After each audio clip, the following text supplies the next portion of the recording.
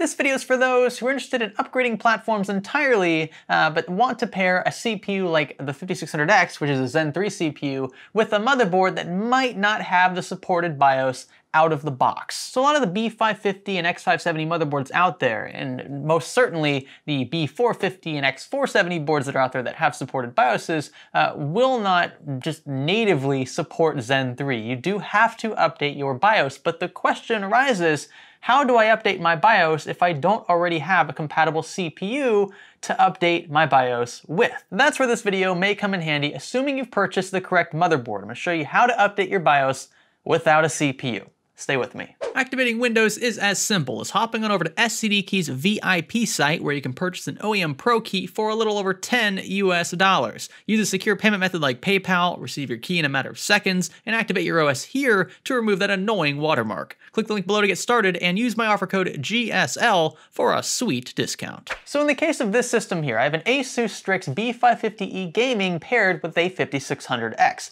Problem is, this review sample that was sent by Asus doesn't natively support Zen 3 CPUs like the 5600X, which results in a black screen. You don't get a post. Your system will turn on, but if you have a Dr. Debug LED, something like that, it might show a 0D code or a 00 code indicating that there's an issue with your CPU. When in reality, the CPU itself is fine, the motherboard just doesn't know how to communicate with the CPU. And that's why BIOS updates for older boards supporting newer CPUs are most of the time required. So what should you look for in a motherboard then? Well, sticking with the Asus nomenclature, it's called BIOS flashback. It's pretty self-explanatory, but I'm gonna go ahead and list the other utilities from the other brands here so that you know what to look for if you're again going to pair an older motherboard with a newer CPU from AMD. Now, in order to take advantage of BIOS flashback with Asus, all we need is a compatible FAT32 USB drive. It could just be an 8 or 16 gig stick, doesn't need to be anything super fancy, but the formatting is important because if it's not formatted correctly, your system might not recognize the drive. You're gonna also wanna make sure that you don't have anything else on the drive when you plug it into your system. This is important. I've tested this with and without other files, just kind of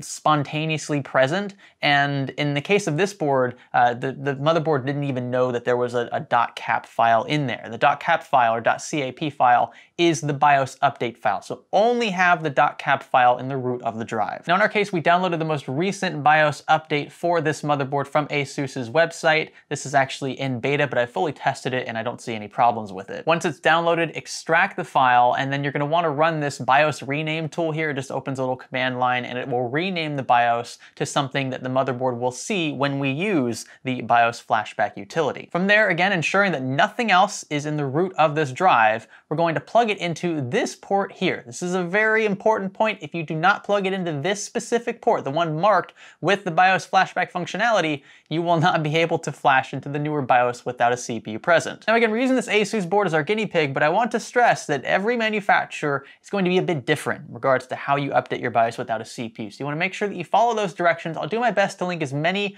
of those instructionals as I can in the video description. So if you happen to have a Gigabyte or an ASRock or an MSI board or any of the other brands that support a BIOS flashback equivalent function, I'm going to try to have those down there so that you can reference them. But if you have an Asus board and it's maybe it's this exact motherboard here, you should be able to follow along verbatim. I don't think that the BIOS flashback tool varies from chip to chip or from board to board. It's all pretty much the same. Now, assuming the thumb drive is installed into the correct USB port in the back of your motherboard, you're going to want to make sure that your system is off, but that power is connected and that your power supply switch is flicked on, so that in the case of this board here, we see our motherboard LEDs light up. Our system is still off, but the LEDs are on. This is the state we want our computer in when we use the BIOS flashback utility. Now, in the case of this board here, we've got a small button that protrudes next to the port. We're going to want to hold this down for 3 seconds or until we start seeing flashes of green light. Once we let go, we should see this light continue to flash for about 10 or so seconds, after which the light should flash a bit faster. And this will continue until the BIOS is completely updated. So at this point, you don't want to turn off the power or disconnect it from the wall, I should say. You do not want to touch this button anymore. Let it do its thing until the light completely turns off. And once it looks like this, once the light is no longer flashing or shining anymore, we know that our BIOS has been successfully updated. If, however, after about 10 or 15 minutes, the light is still blinking, or maybe the flashing pattern hasn't really changed since you've held down the button, that tells us that the motherboard is not successfully identifying the BIOS in the drive, and we maybe need to start over or choose a different BIOS file first. And this is an important point, especially for some other vendors like ASRock. I know specifically requires at times that you update BIOSes in milestones. So if you're rocking let's say the very oldest BIOS for that motherboard, and you want to update to the very newest BIOS, and say that board's been out for a year or two, oftentimes you can't just update immediately to the very newest BIOS out there. You have to kind of update in steps. So there'll be like a BIOS from a year ago that you have to update to first, and then another BIOS from 6 months ago, and then you can update to the very newest one. So if the BIOS flashback equivalent utility is not working, it's probably because you have to update to that middle BIOS, or maybe there's a few middle BIOSes you have to update to first before you can rock the newest one. I'm not the biggest fan of how ASUS has described its BIOS functionalities here, but there should be some mention of it, especially on another vendor's site, some mention that you need to update to this BIOS first before you can update to another one. Now at this point, you can remove the drive. I like to keep it in just to be on the safe side, but technically the BIOS has been updated. The board just needs to do a bit of refreshing. So when you go to actually power on your PC for the first time, you may notice that it boot cycles at least once or twice, and that's good. That's a good thing. Don't think that your system is suddenly bricked, right? If it was bricked, it wouldn't post.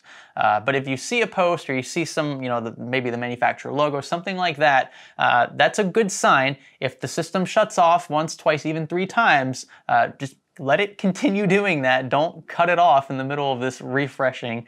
And then eventually you should boot either into your BIOS or into your operating system if you already have an OS installed on your primary boot drive. And that should be it. At this point, you should be able to either install an operating system or boot into the previous OS that was on your primary drive.